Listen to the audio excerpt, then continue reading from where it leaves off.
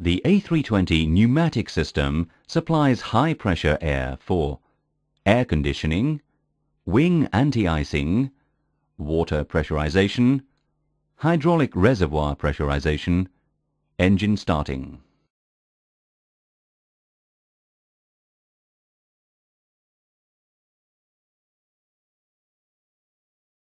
High-pressure air can be supplied from three sources: the engine bleed system, the APU, an external high-pressure ground power unit. Note: the use of the wing anti-ice system is not possible when the pneumatic system is supplied by the APU.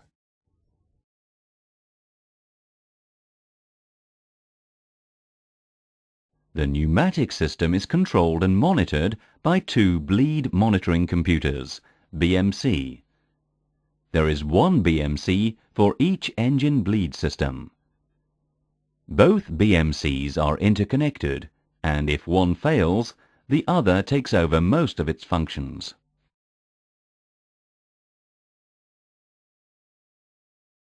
There are hot air leakage detection loops installed in the vicinity of the hot air ducts in the fuselage, wings and pylons. If a leak is detected, a signal is sent to the BMCs, which automatically isolate the affected area.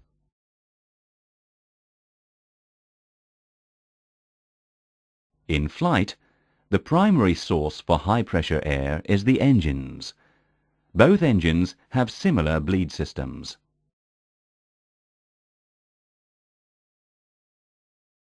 Air is bled from two compressor stages of the engine, the intermediate pressure IP port and the high pressure HP port. There is an HP valve which can cut off bleed air from the high pressure port. It is automatically controlled by the system. The high pressure section HP is only used when there is insufficient pressure from the intermediate output IP, i.e. when the engines are at idle. Once the engine speed is high enough, the IP pressure is sufficient and the HP valve closes. The air extracted from the compressor then goes to a bleed valve which acts as a shut-off and pressure regulating valve. Since the temperature of the bleed air is high, it goes through a pre-cooler before being distributed to the users. The pre-cooler uses cool air from the engine fan to regulate the temperature. Engine 2 has an identical bleed system.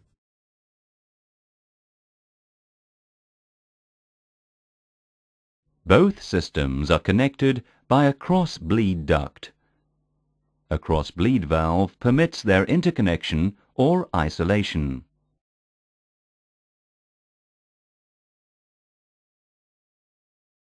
The APU can also be used for bleed air supply. This is usually done on ground for air conditioning and for engine start.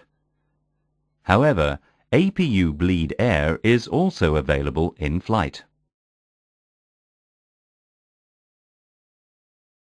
APU bleed air is controlled by the APU bleed valve, which operates as a shut-off valve.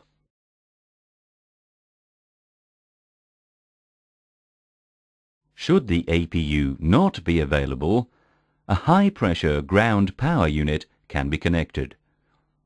This completes the pneumatic system. We will now show you how system information is displayed to the pilots. Information on the pneumatic system is displayed on the lower part of the ECAM bleed page. Note: we have shaded the upper part of the ECAM bleed page because it is related to the air conditioning chapter. This will be covered in a later module. Let's identify the system components on the ECAM page now. The IP and HP ports, the HP valves, the engine bleed valves, the pre-coolers, the APU bleed valve, the cross-bleed valve, the high-pressure ground connection. The following information is also displayed: bleed air pressure, bleed air temperature, engine identification numbers. Controls for the pneumatic system are part of the air conditioning panel, located on the overhead panel. Again, we have shaded the controls which belong to the air conditioning chapter. Each engine bleed valve is controlled by its associated push-button switch on the air conditioning panel. The APU bleed valve is controlled by its related push-button switch.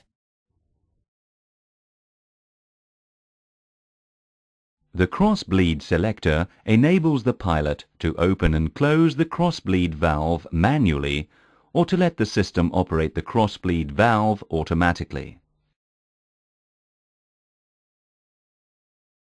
Usually, the APU bleed air is used to start the engines.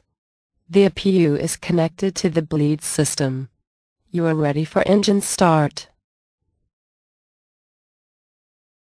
Notice that the engine identification numbers have turned white, indicating that the engines are running. The engine bleed valves remain closed because the APU bleed valve is open, and the APU has priority over the engine bleed. We can now switch the APU off. Observe the ECAM. The APU bleed valve is closed. The cross-bleed valve is automatically closed. It is displayed amber during transit. The engine bleed valves and HP valves are displayed inline green because they have been automatically opened.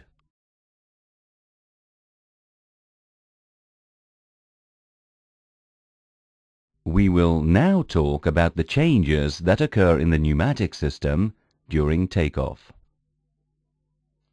Note, normally the ECAM engine page is displayed for takeoff. For training purposes, we will display the ECAM bleed page.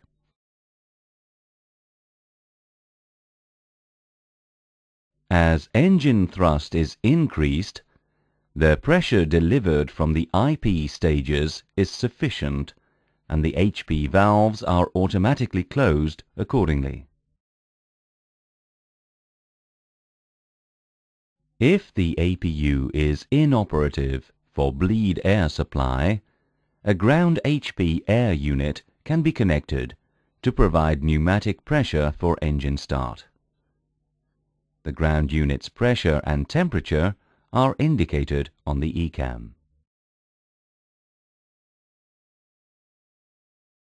Notice that in this case, the cross-bleed valve remains closed, with the cross-bleed selector in the auto position. In order to start engine 2 first, you have to manually set the cross-bleed selector to open. This is done according to a procedure in your flight manual.